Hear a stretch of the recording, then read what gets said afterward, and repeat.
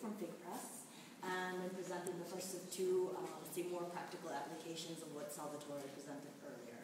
So, SquattingSupermarkets was created by FakePress with the aim of delineating and prefiguring and putting into practice a new model for shopping.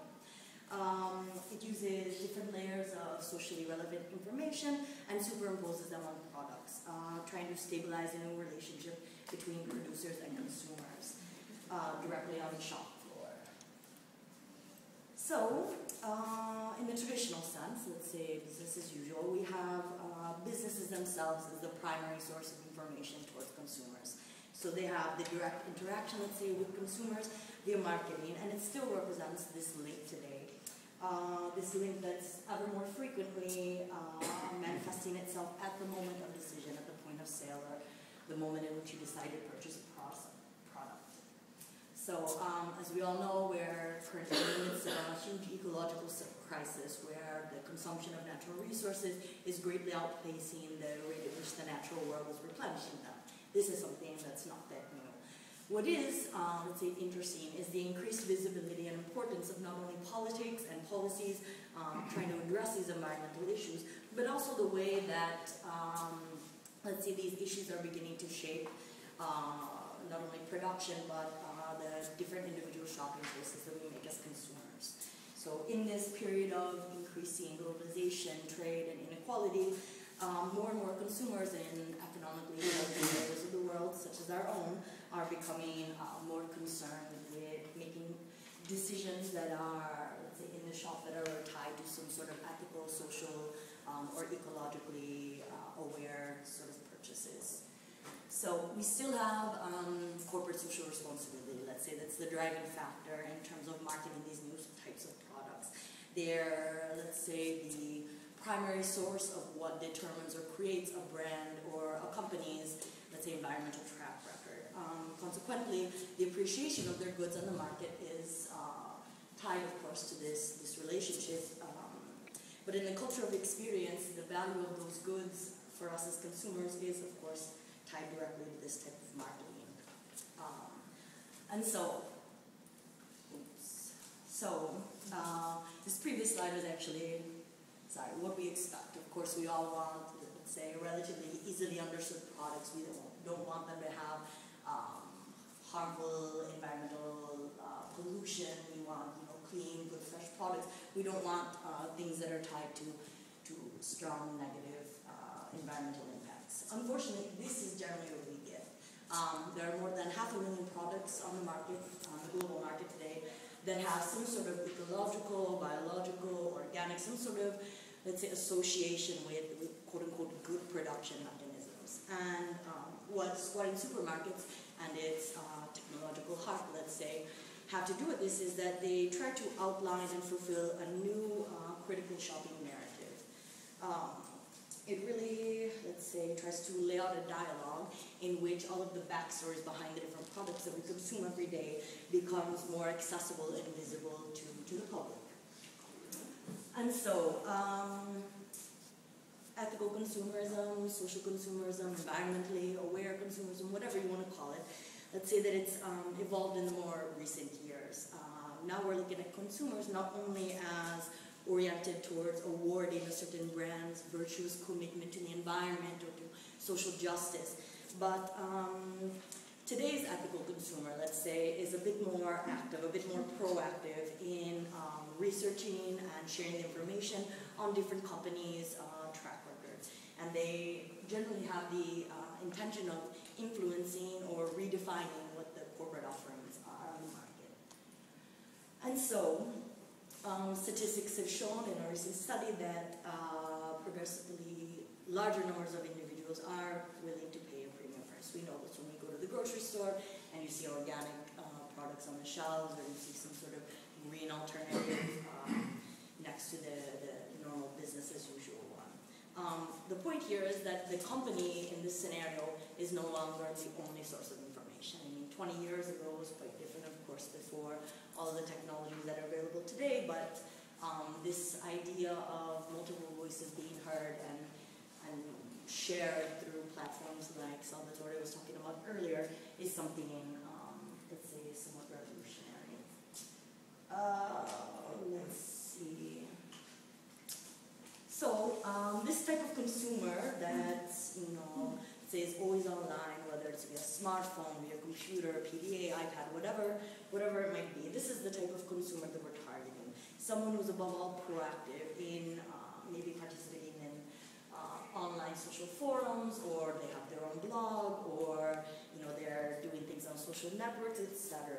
And let's say one of the biggest new characteristics of this type of consumer is that they are really questioning the reports that are given by different producers or distribution companies.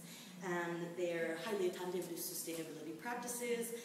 They trust their peers generally more than organizations or institutions that are providing the same types of information. And they have a strong belief in this type of information sharing.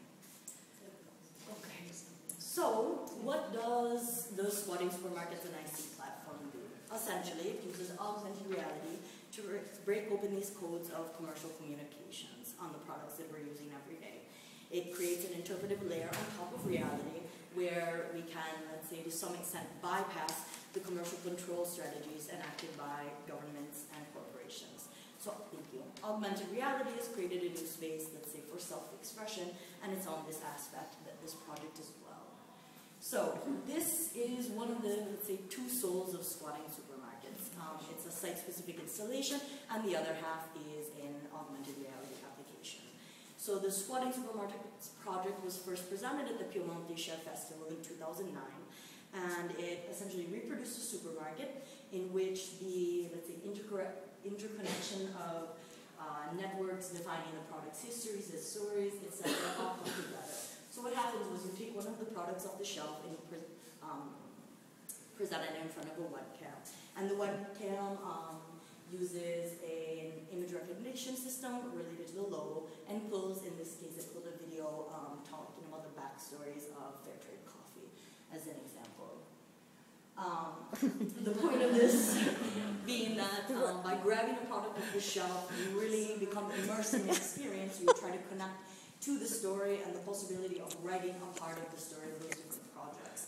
So these products on the shelves become more animated, they become spaces for self-expression, which again becomes an interactive, let's say, channel of communication. And the access to all of this information is via the logo, something very common to all of us. Let's see. So the way that it works is, from the technological standpoint, is that, again, it's an augmented reality application, and it interacts with the logos, so that when the picture is taken, the app launches an image recognition system and allows the user to access additional information coming from a plurality of sources, some of which I'll show you here. So we have various open, emergent, multi-authored galaxies, let's say, that are connected to this peer-to-peer thematic social network, and it's layered on top of the product, again, connected via the logo. So the logos themselves become wikis, open communication infrastructures, as well as connect to distributed social networks and peer-to-peer ecosystems. So this is an example of some of the things you can find on the social media platform, where users, of course, are encouraged to post comments about brands, different products. They can also guide other users to alternative products. And in general, it creates a space for dialogue and an open information exchange where it can discuss things from sustainability to alternative economy, and moreover, let's say, give a voice to critical day-to-day practices. So the hope of all of this, let's say, is that companies should start feeling the need to confront this globally interconnected network, so that the relation with consumers is, or let's say the maintenance of a good reputation is no longer dependent on themselves for monitoring, for controlling for this, but instead is forced through a complex social and cultural dynamic, and it's, of course, progressively more chaotic. And let's say that one point of this specific case is, again, relating to ICT's role in sustainability in general. And so ICT in general provides a wide range of tools for what's being called social homeostasis. And in environmental terms, homeostasis is this set of processes that an organism uses to self-monitor their own environment. And through feedbacks and monitoring and regulation, they are constantly changing their behavior in order to react to that environment. And the point is that SquattingSupermarkets, and I see in this way, is trying to play a role in enabling these new types of mechanisms to take place. And so the goal of the project has been to create a massively distributed process which is capable of superimposing an additional informational and educational layer on top of the common shopping process or practices. And we hope to transform them into potential occasions for new ethical social consumerism to take place. Finally, it's also been an aim to freely distribute this technological framework so that researchers, designers, etc., whomever, people from all around the world can instantiate this type of technology for their own purposes. So the, let's say, potential uses of this type of platform are essentially infinite. And we hope that it will amplify the power of social and consumer dynamics in the marketplace. Yep.